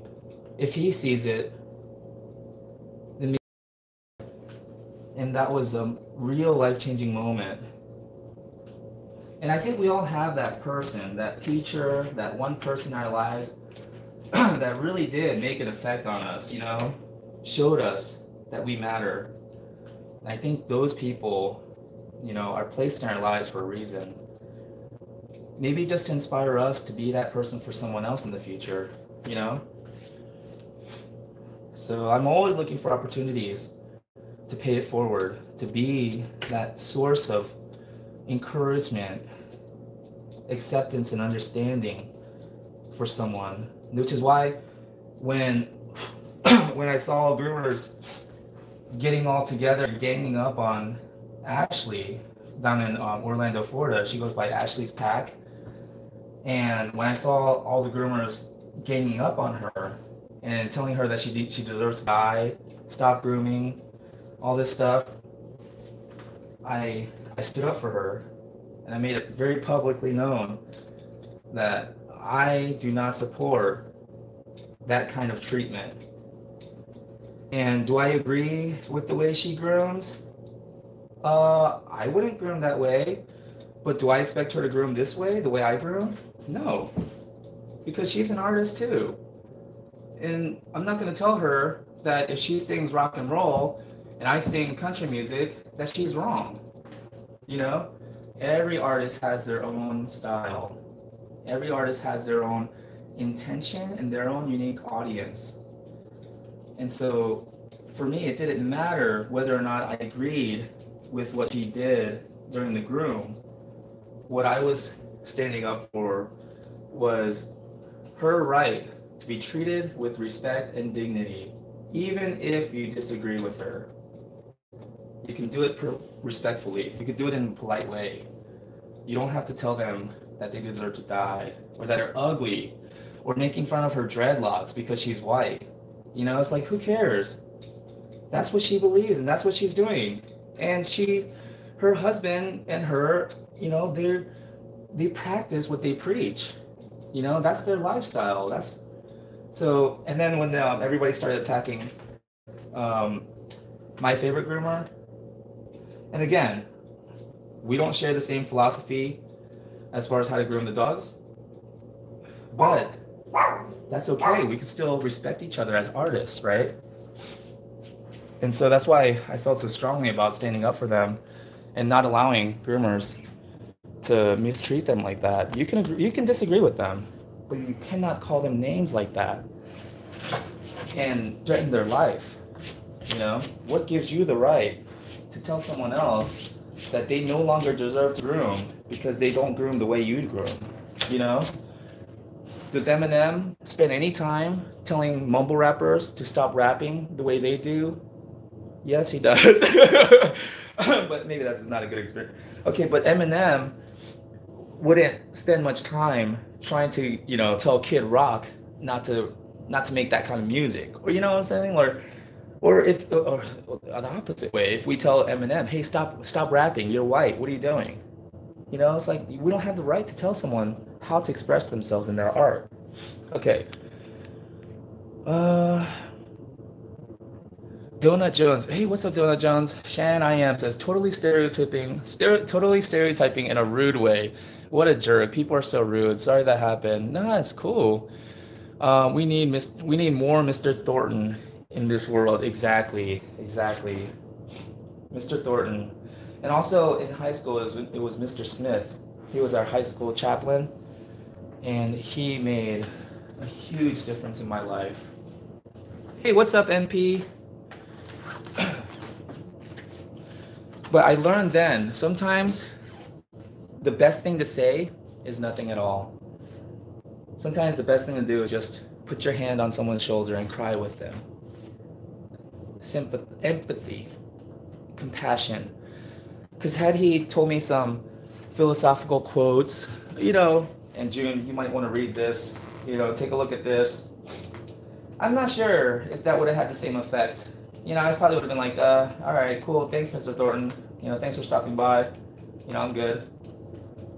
But then nothing would have changed. If anything, I may have gone down the wrong road, thinking, okay, I'm getting, people think I'm cool. All these kids are giving me props. All of a sudden, I'm the cool kid because I just knocked someone out in the hallway and all these kids saw it. And, in high school, how word gets around, all of a sudden, I'm like this, karate kid, this kung fu kid. And there's rumors going around about me now. And people are kind of respecting me a little bit. They're not making fun of me anymore. I kind of felt good. I kind of felt like, okay, next person that messes with me, same thing. I'm going to knock their ass out too. But then when Mr. Thornton came and he said, June, what are you doing here?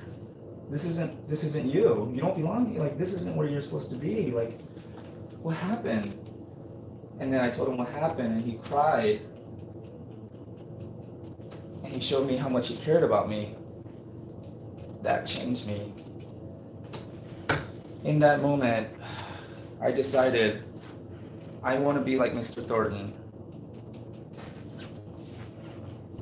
I hope he's still alive. Maybe I should look him up. Now that I'm talking about him, maybe I should look him up and see if he is still around. Because if he is, maybe I'll pay him a visit up in Louisville. I'll tell him, Mr. Thornton, you won't believe what's happened to me since 6th grade. People have emailed me telling me that I saved their life. One lady in Scotland, actually, she told me, I think it was Ireland, she told me that she was on the verge of suicide until she found my videos and bought my book and read it. And she said she didn't feel so alone. She felt like I understood her. And she reached out to me and we talked. We became friends on Facebook. And she told me that if it wasn't for me, she would be dead. And I don't know if I deserve that kind of credit. But me, I'll take it. Deserved or not. You give me a compliment, I'm gonna take it. I'm gonna snatch it right out of the air. But yeah, I mean, what a blessing, what a gift to give to me, to tell me that something that I did comforted her enough to where she didn't take her own life, that day. Wow. It would be something special though if I could maybe tell Mr. Thornton that one thing that he did had such a ripple effect. Because I may not be the guy I am now had it not been for him. Now that I think about it. So maybe I should pay tribute to him, like actually look him up. That's what I'm gonna do. I'm gonna do that this weekend. I'm gonna look up Mr. Thornton. He used to, if you guys can help me out maybe, he was the English teacher in West Creek Middle School in Louisville, Kentucky. So, I mean, if you guys have Google handy or something, maybe you can look up, I don't remember his first name, Mr. Thornton, in West Creek Middle School, Louisville, Kentucky. If anyone finds him, let me know. Email me. I would love to go visit him and let him know how much he changed my life that day.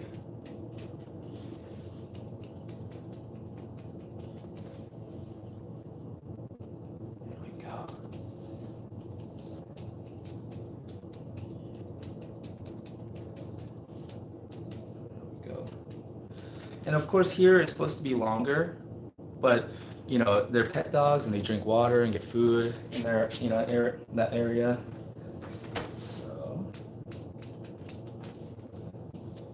So everything is done with the end goal in mind.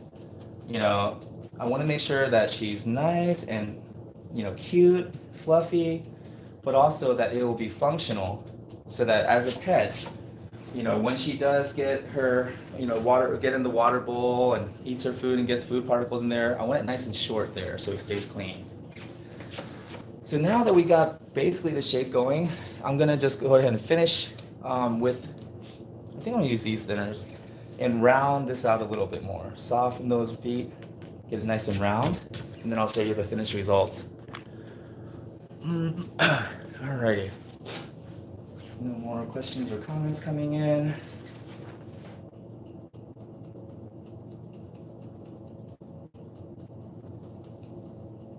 There we go.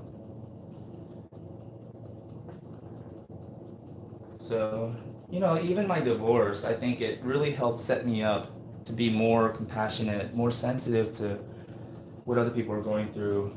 You know, like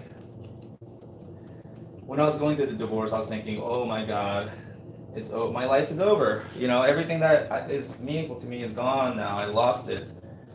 I was thinking, I'm done, you know? But I realize now it's really humbled me.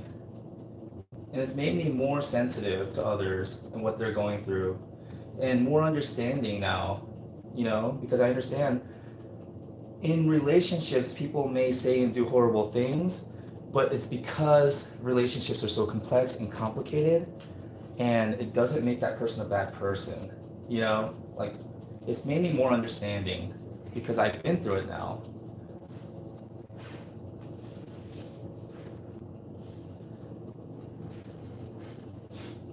Go. And every lost dream led me to where you are, and others who broke my heart, they were like northern stars, leading me on my way into your loving arms.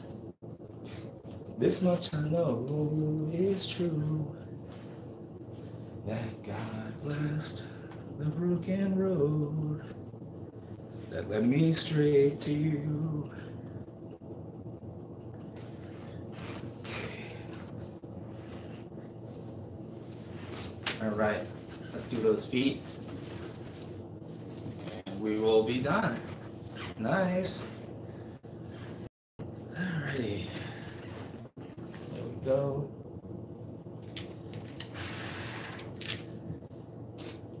Comb everything out one more time, and then I'm going to use the thinners to, you know, create that nice soft round look on her feet.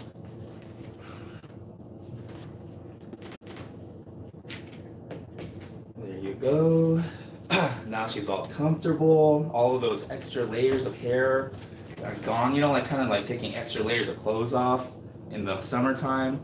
I'm sure she feels nice and fresh now, comfortable.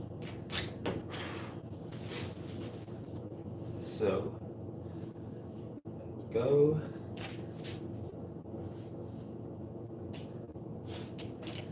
That would be nice though. If I do make Mr. Thornton, I'm gonna tell him, you know, wow, show him everything that happened. You know, tell him about the people who contacted me and told me that I inspired them. I'm gonna say, Mr. Thornton, look what we've done. Look what we've done together. Because even though he didn't actually do it, he kind of did do it through me, because he passed on that spirit of compassion to me. And I decided I wanted to carry it on. I wanted to be like Mr. Thornton.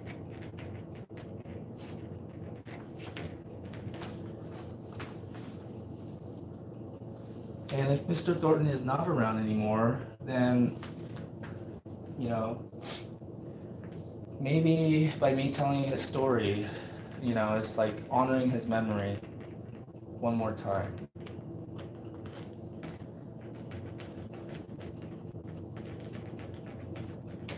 There we go. See that? So just by taking off the little edges with the thinning shears, it makes it look nice and soft and round. See that? Taking the little edges off with the thinners. There we go.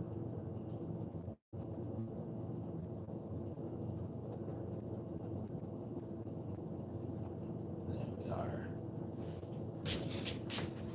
Wow, I found a girl for me. Darling, just dive right in.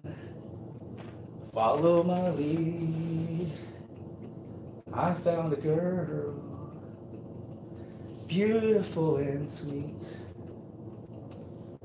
I never knew you were the someone waiting for me. There we go. 'Cause we were just kids when I first groomed you. I didn't know what to do.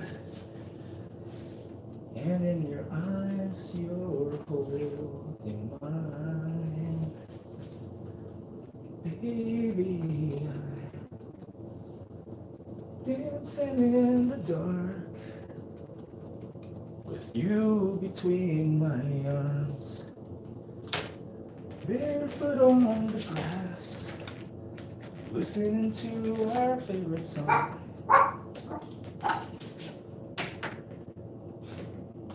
When you said you looked a mess, I whispered underneath my breath.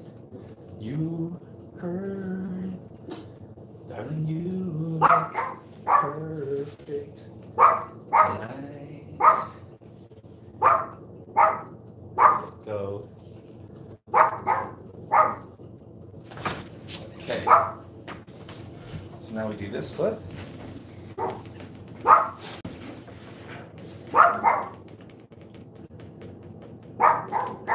There we go.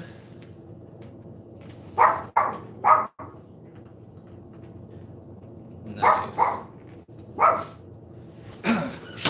I don't know why I live my life like it's a musical, you know what I'm saying? Like I'm on Broadway or something. Just hear songs just pop up in my head, and I feel this uncontrollable urge to sing. Hey, Bo. Bo. Messing up my groove over here, buddy. All right. Oh, wait a minute. I just blew my nose, so sanitizer. You know what I'm saying? That corona. It's getting real. Anyways, coronavirus. Okay, so there we go. And one little thing to mention here, the show Bichon, you usually wouldn't bevel the feet like this, make them nice and round. Usually they are like, they're supposed to be like columns, you know, straight down. But like I said, it's a pet groom and it's more for function over fashion. So if back here, if the back of the foot here was all full and it wasn't round and beveled, then it tends to get dirty and matted and things like that faster. So that's why I like to get the feet nice and short and round as possible. Even though that might not be the show standard, you know, if you're competing with the Bichon. For the pet groom, this seems to be something that the owners really like. I get it really nice and tight and close all the way to the nails, but I still give it a nice little round shape and bevel them. There we go. And so that it looks nice and round. And it stays clean because it's short. Alrighty. There we go. And the tail I like to leave alone. Natural Bichon tail. Go. Soften that around.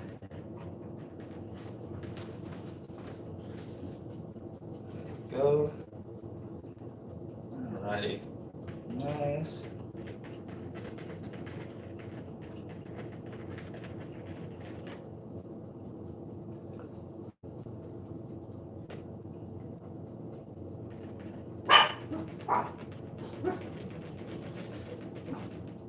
Bo, swear to God, I'm gonna have my producer not invite you again next time. You know what I'm saying? On the oh shoot, he doesn't care. Alrighty. Hey Bo, you want a treat? Go clean that up a little bit. There we go. Soften up that line. There we go.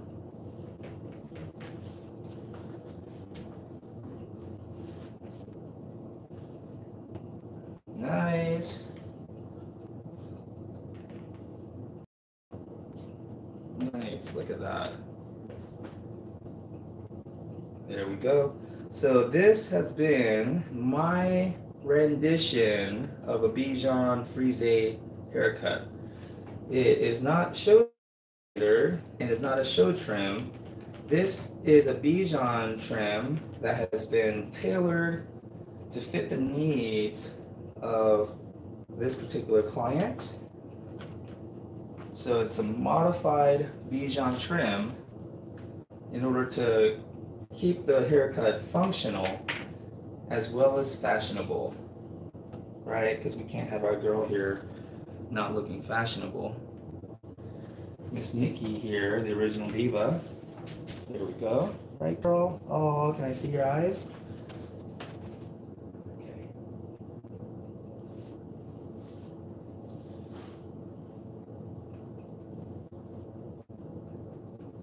There we go.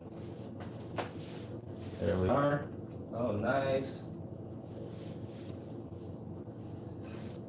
Okay. Let me give you guys a little walk around here. Okay. Oh. Okay. Karen says, what a beautiful groom done with love. Oh, thank you. She says the dog is loving the singing. Oh, is she? I thought maybe she was just tolerating it. Doesn't seem to be on faculty anymore, but West Creek Middle School has a Facebook page. Maybe put a feeler out. Wow, thank you, Shen I am. Seriously, wow, thank you. I did not expect anybody to actually do anything. I just thought I'd put it out there. Thank you so much. So they have a Facebook page, West Creek Middle School. Okay, I may do that. Karen says, love the feet. Little round feet look so good. That owner's feet. Yeah, right. I love little round feet, right? Oh, do you like it too, Dickie? You like your feet being little round? I might fix the eyes right there. When I see your face, there's not a thing that I would change, except for those little hairs sticking out and bothering me. Okay. So Bruno Mars, if you get mad that I changed the words to your song, come at me then, bruh. Come at me then. You know what I'm saying? I'll meet you halfway though. That's all I'm saying. Come at me. It's one thing you can expect. I'm gonna meet you halfway. You know what I'm saying? There will be some problems. Okay. Catherine says, great job. I have a Bichon and find maintenance a challenge. I do my own grooming. It's not. Oh wow, Catherine. Awesome. No, it's Catherine. Yeah, Catherine McKinney. Okay, so I saw that there. There we go. And you know, I like these swivel thumbs. I didn't think I would. It kind of got a little, you know, I had to get used to it a little bit. But I kind of like these swivel thumbs, meaning this swivels around. So you can kind of just hold it any kind of way and it just swivels. See that? I kind of like that. I had to get used to it. But once I got used to it, I was like, oh wow, I kind of like this.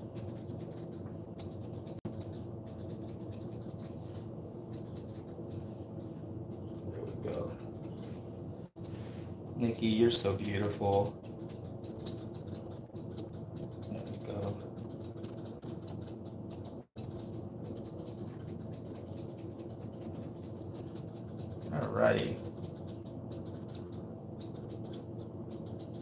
Wow. Beautiful. Nice.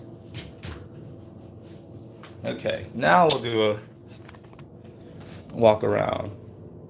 Oh my goodness. Nikki.